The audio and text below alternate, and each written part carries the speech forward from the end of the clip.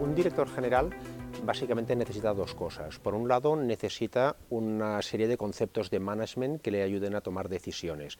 Esto significa que necesita unos conceptos de economía, de estrategia, de finanzas, de marketing, de recursos humanos, porque al final tiene que ser capaz de hacer un plan estratégico y después de definir la implantación. Y esto es una parte más analítica que al final está sobre el papel, pero en una segunda etapa lo que tiene que hacer es implantarlo. Y de hecho se sabe que es más compleja y que lo que marca la diferencia es la implantación, no tanto el diseño de la estrategia. Y en la implantación lo que necesita son capacidades personales, necesita competencias directivas. Y estas competencias sobre todo están alrededor del liderazgo.